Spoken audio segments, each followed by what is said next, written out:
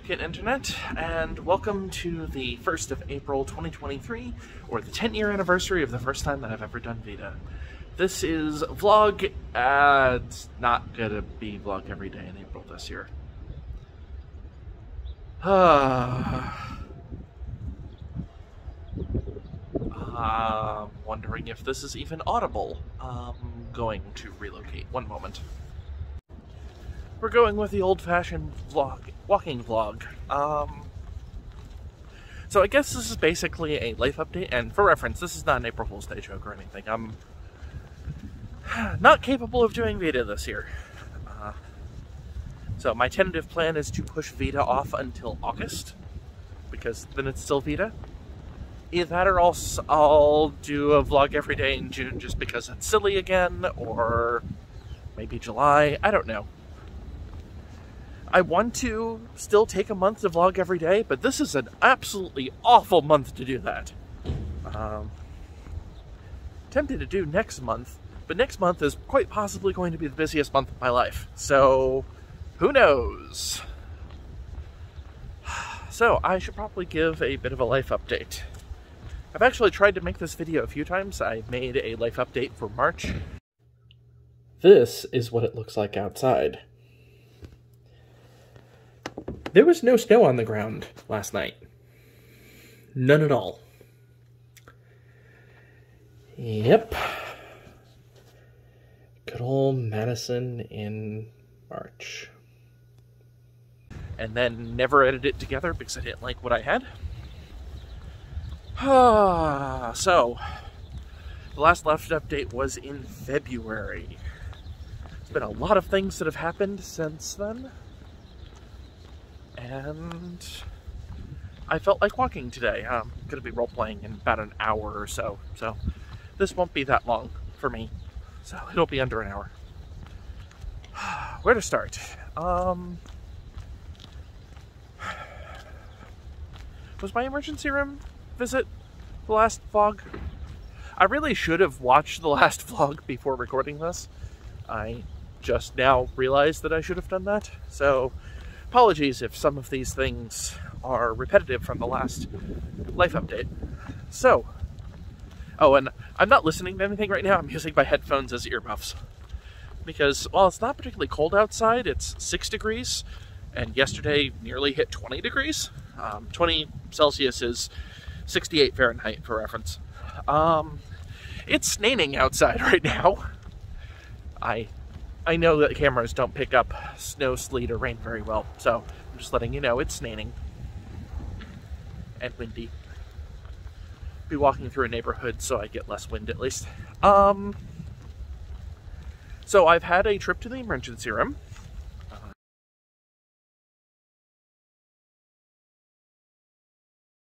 Let's see, updates for the move. Knittier and I secured an apartment in March. Our sign-over date, as in the date that we would take control of the apartment, was today. You will notice that I'm using past tense because they rug pulled. They backed out of the agreement at the last moment, or not technically the last moment. They gave me 1 week's notice, and since we had not signed anything yet, that's perfectly legal. But the reason why we hadn't signed anything yet is that we were waiting on them to send us all the paperwork to sign. So that was obnoxious. It's sad too. The place had a kitty that lived underneath the house. There's somebody coming this way, so I will walk a different way. And I want to meet the kitty. But, so yeah, we got rug pulled, which means that we're having to do even more apartment shopping, or whatever the equivalent of apartment shopping is when you're renting. The rug pull, for reference, is likely due to the fact that Norway is intensely xenophobic, and I'm not a Norwegian citizen, yet I am the one that's going to be primarily paying rent.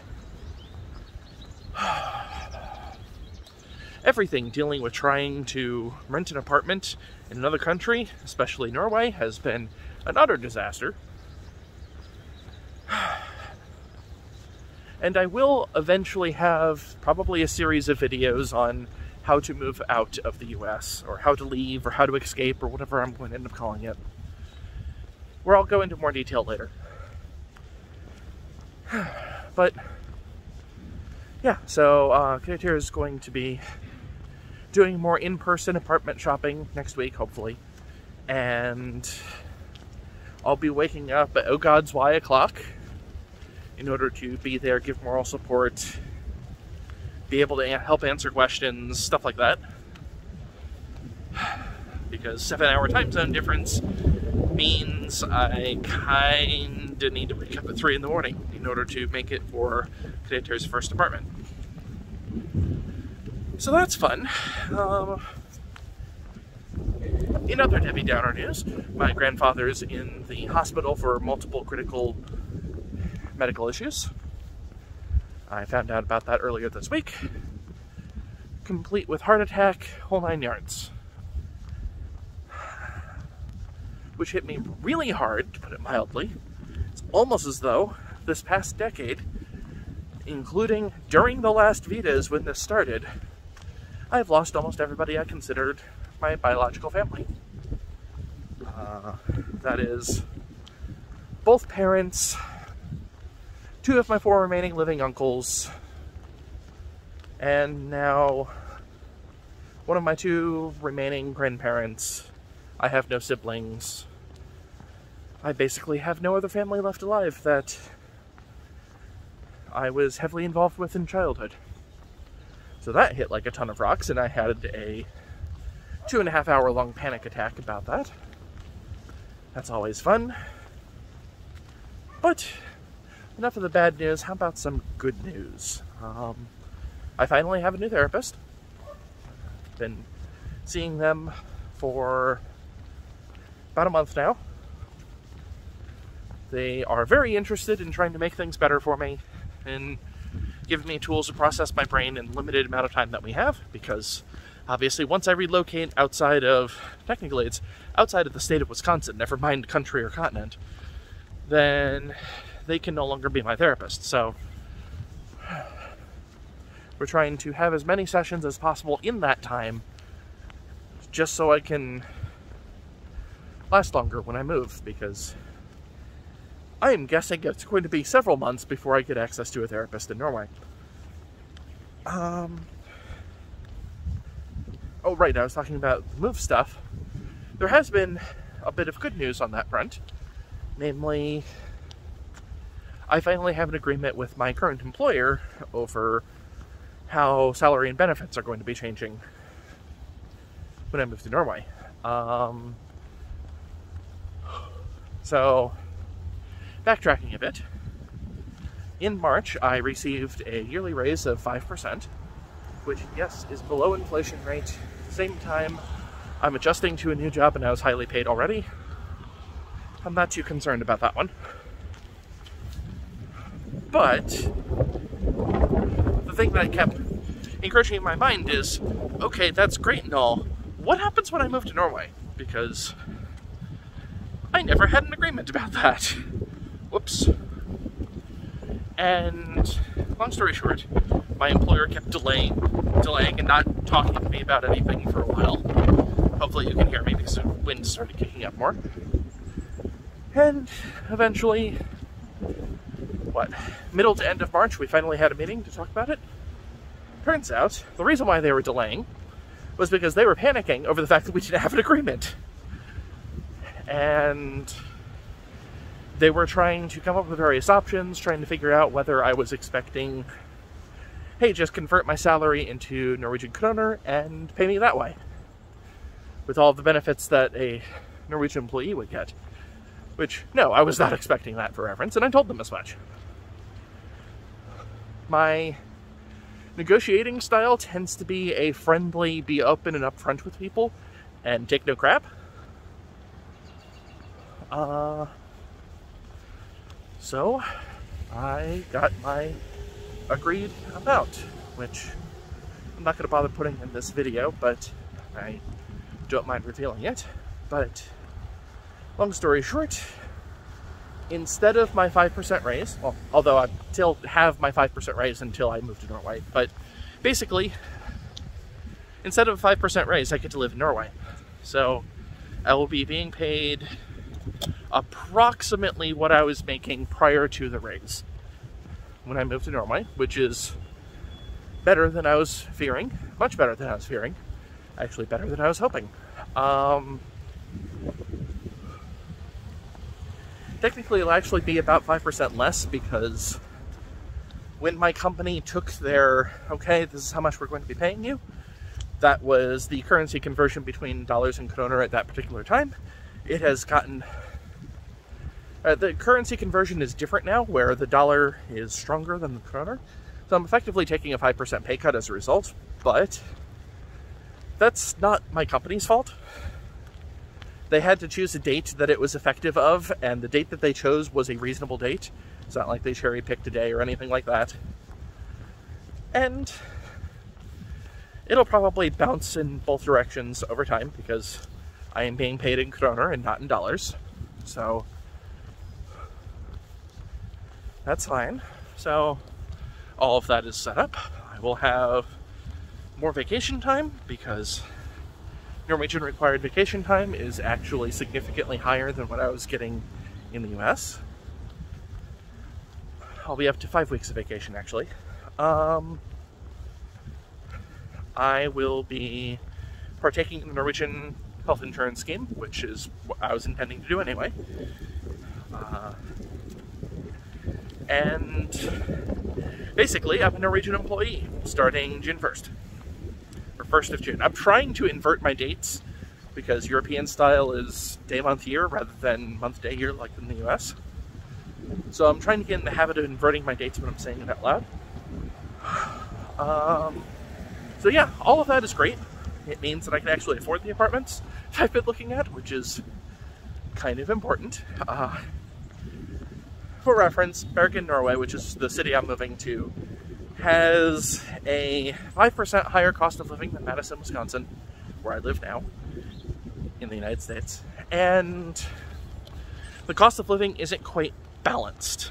As in, it's not 5% across the board, like one might think. My housing prices are actually lower in Bergen than they are in here, because Madison has a housing crisis, and a really nasty one. I was reading a chart. I don't know if Editor Me is going to be able to squeeze it in or not, but I was reading a chart that was talking about the top 100 metro areas and their adjustments with this stage of the pandemic and housing prices, where things have started falling. Except Madison. Madison is has the highest percentage increase in value of housing of any of the top 100 metro areas in the United States. It's increased, what was it, like 15%? I don't know. Maybe Editor, maybe we'll figure it out. Yeah. Madison housing is a little ridiculous. For a frame of reference, I looked at an apartment in the building that my employer happens to be located in. It's called the Lyric. And renting a 2-bedroom, 2-bath apartment in the Lyric is upwards of $3,500 US a month. My mortgage is $1,275 a month, and it's only that high because I have a 15-year mortgage and not a 30-year mortgage. So, haha. Bergen, the places I'm looking at are about 20,000 to 25,000 kroner a month, which is about $1,900 to $2,400 a month. So, much closer to what I'm paying now. In fact, if you add in taxes and insurance and so on, it's about what I'm paying now. So, you know, it's important to know how much you're making before you actually move to a place, but I had to do apartment shopping first. Anyway, other things. So I am planning on recording more videos this month than normal, mostly because I'm sure some of you have noticed that I haven't had the greatest of schedules when it comes to SMAC. And the reason why my Let's Play Alien Crossfire series has kind of slowed down and stalled at this point is because neither creator or I have time anymore. So while I have sped up my editing process significantly, every hour of gameplay is about an hour and a half of editing for me right now. It was as much as 4 hours. But that requires both Creator and I to actually have time to play a game together. And that hasn't happened in a few weeks. The vague schedule that I had been operating on is every other week would be recording videos. We haven't recorded any since the last video. There is nothing sitting in the editing queue or anything like that, and Creator is extremely busy, and so am I. So it might be pausing for a while. I'm going to try to... right, I meant to actually go someplace to grab food. I'm going to try to have at least a couple more videos because it's nice and fun and relaxing for the two of us to record them. But no promises. Because I'm moving in a month and a half, and they're moving in less than that. Because they're going to be moving in before I arrive. So, and we still don't even have a place to rent. It's great, everything's fine. Let's see. So, I'm vaguely planning on trying to record a video a week, whether that be a Let's Play video, or whether that be a walking vlog, or maybe I'll even get started on the So You Want to Leave the US videos. But it's a try. I'm not going to hold myself to any schedule, because one, this is my hobby. It's supposed to be fun. And two, I don't know if I can maintain any type of schedule right now. Things have been a little hectic, to put it mildly. Also, you'll notice how overcast everything is. It's not just my camera having problems picking out colors in the sky. It is actually that overcast here. Last night there was a giant storm front that went through, causing large tornadoes all throughout this region of the United States. We here in Madison missed the tornado warnings by less than a 15-minute drive. So if it would have gone slightly further to the north, I might be walking through some tornado damage again, like I did 9 years ago. I think that was a VEDA 9 years ago, at least. I don't remember if that was a part of VEDA or if it was just an alternate recording, but a few blocks from my house, in my same neighborhood, there was a tornado that touched down and had a bunch of damage. Destroyed at least 2 houses. Fun. I'm on the wrong side of the road. Why did I cross the road? Because I want to go on the other side, because that's where the crosswalk is. Oh, the wind is picking up. I don't know if you can even hear me right now. I think you can, because I listened to a little bit of the introduction recording, and you were able to hear me then. Although these winds are much higher, so who knows? I'm going to pause this while I cross roads. Be right back. Alright, cross the road. Ooh, my phone's a little loose. One moment. There we go. I'm just walking to a gas station and grabbing something for lunch because I have basically no groceries whatsoever right now. Just waiting for cross. Yeah, and yeah, that's pretty much it for a life update, I think. It's been awful. Yeah, it's been pretty awful. Not really much else I can even say about it. I've been dealing with injuries, dealing with mental illness. I'm always dealing with mental illness, but dealing with a lot of crap. And that's on top of the fact that I'm moving in a month and a half and still don't have a place to move to. So, yeah, that's it. I'll talk to you next time, Internet. Hope you're having a good day. Bye!